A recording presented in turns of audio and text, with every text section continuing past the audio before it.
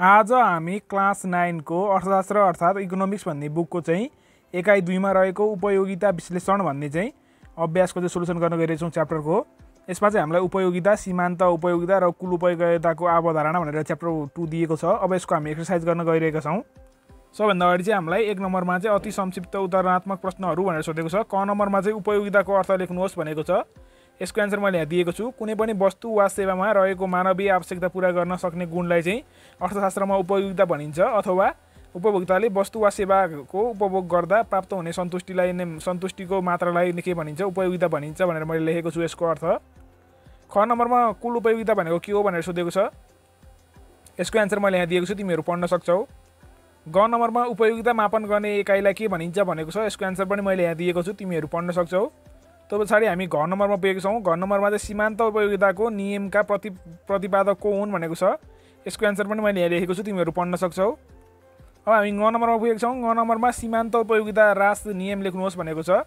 यस नियम अनुसार यदि कुनै एउटा उपभोक्ताले निश्चित समय अवधिमा एउटै वस्तुको थप एकाइ निरन्तर रूपमा उपभोग गर्दै जान्छ भने उसले वस्तुको पछिल्ला एकाइबाट प्राप्त गर्ने उपयोगिता चाहिँ सीमान्त उपयोगिता चाहिँ क्रमशः घट्दै जान्छ भनेर यसरी हामीले यसको नियम जान्नुपर्छ।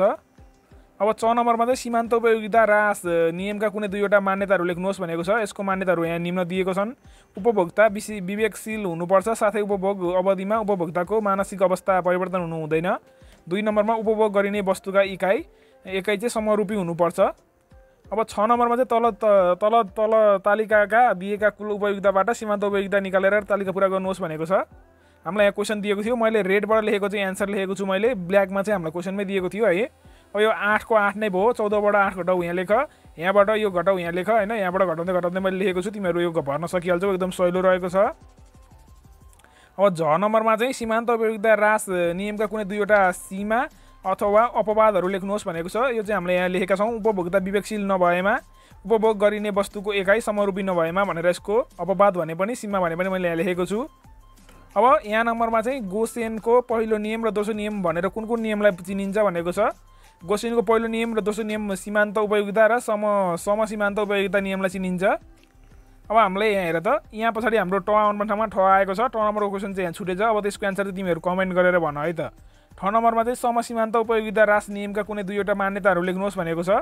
यसको चाहिँ के हुन्छ, 1 नम्बरमा उपभोक्ता विवेकशील हुन्छ, अर्थात् उसले आफ्नो सीमित आम्दानीलाई वस्तुहरूमा खर्च गर्दा अधिकतम सन्तुष्टि प्राप्त हुने गरी खर्च गर्छ। 2 नम्बरमा चाहिँ उपभोक्ताले दुई वस्तु जस्तै स्याउ र सुन्तला मात्र उपभोग गर्छ।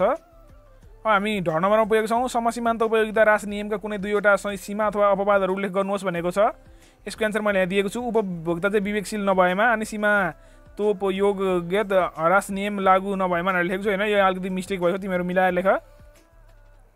ड नम्बरमा उपभोक्ताको बचत भनेको के हो भनेर सोधेको छ। यसको एन्सर मैले यहाँ दिएको छु। उपभोक्ताले वस्तुलाई तिर्न चाहेको मूल्यभन्दा चाहिँ वस्तुको बजार मूल्य चाहिँ कम हुन्छ भने उसले केही मुद्रा चाहिँ बचत गर्छ। यसलाई चाहिँ अर्थशास्त्रमा उपभोक्ताको बचत भनिन्छ। अब पछाडि हामी 8 नम्बरमा पुगेको छौँ। कक्षा 10 मा अध्ययनरत मनमायालाई एउटा कलम आवश्यक थियो।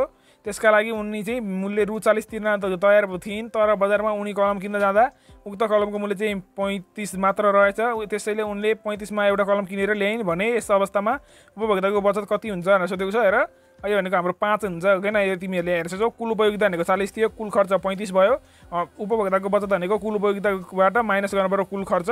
त्यो घटाउँदाखेरि हाम्रो 5 मागिरहन्छ भनेपछि हाम्रो उपभोक्ताको बचत चाहिँ 5 आयो। यहाँ माइनस छुटेको छ, यहाँ माइनस लेख है। यसरी मैले क्वेसन सल्भ गरिसकेको छु, एकदम सजिलो थियो। अब हामी त नम्बरमा पुगेको छौँ। त नम्बरमा उपभोक्ताको बचत अवधारणा कुनै दुईवटा महत्त्व लेख्नुहोस् भनेको छ।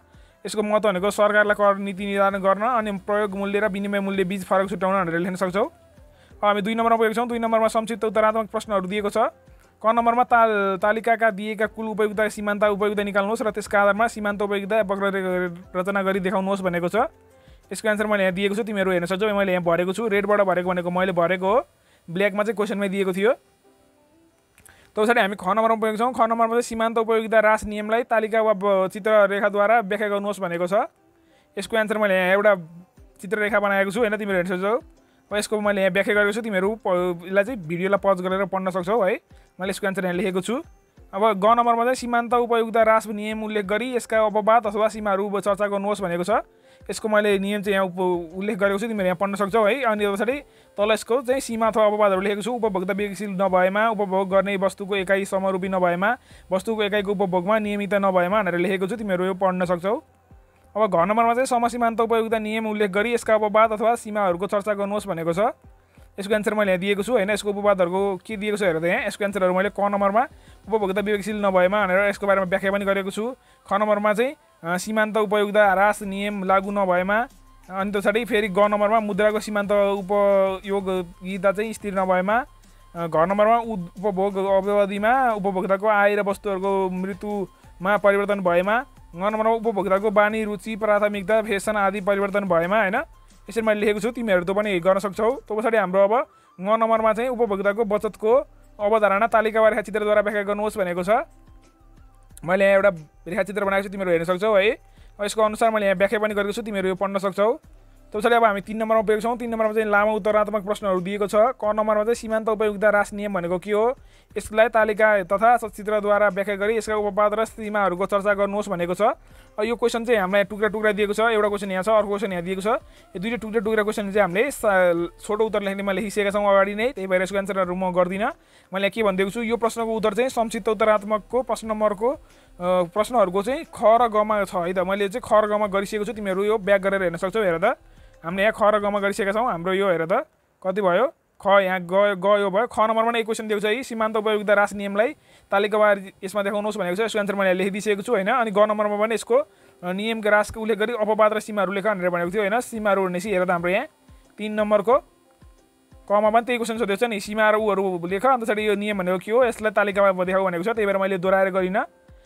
ख नम्बरको पनि समसीमान्त उपयोगिता नियम तालिकाबाट व्याख्या गर्नुहोस् भनेको छ। यो पनि हामीले केमा गरेका छौँ, यो प्रश्नको उत्तर चाहिँ संक्षिप्त उत्तरात्मक प्रश्नको घमा रहेको छ, तिमीहरू हेर्न सक्छौ ब्याक गरेर भिडियो त्यहीँ रहेको छ, त्यहाँबाट लेख्न सक्छौ। नभए बुकमा पनि दिएको छ, बुकबाट सजिलैसित सार्न सकिहाल्छौ है। अब हामी ग नम्बरमा पुगेको छौँ। ग नम्बरमा पनि उपभोक्ता बचतको अवधारणालाई रेखाचित्रद्वारा उदाहरणसहित प्रश्न पार्दै यसको व्यावहारिक महत्त्व उल्लेख गर्नुहोस् भनेको छ। यो प्रश्नको उत्तर पनि संक्षिप्त उत्तरात्मक प्रश्नको चाहिँ ग नम्बरमा छ र संक्षिप्त भन्दा नि अगाडिको छोटो प्रश्नको पनि उत्तरमा पनि दिएको छ, त्यहाँबाट तिमीहरू लेख्न सक्छौ। यसरी मैले ग नम्बरसम्मको क्वेसनहरू सल्भ गरिसकेको छु। यसरी मैले ग नम्बरसम्म क्वेसन सल्भ गरेर चाहिँ आजको कक्षा 9 को चाहिँ च्याप्टर 2 अर्थशास्त्र बुकको चाहिँ च्याप्टर 2 को चाहिँ कम्प्लिट सोल्युसन गरेर सिद्धाएको छु। अब आउने अर्को भिडियोमा चाहिँ म च्याप्टर 3 को सोल्युसन लिएर आउने छु। भिडियो लास्टसम्म हेर्ने सबैलाई धन्यवाद।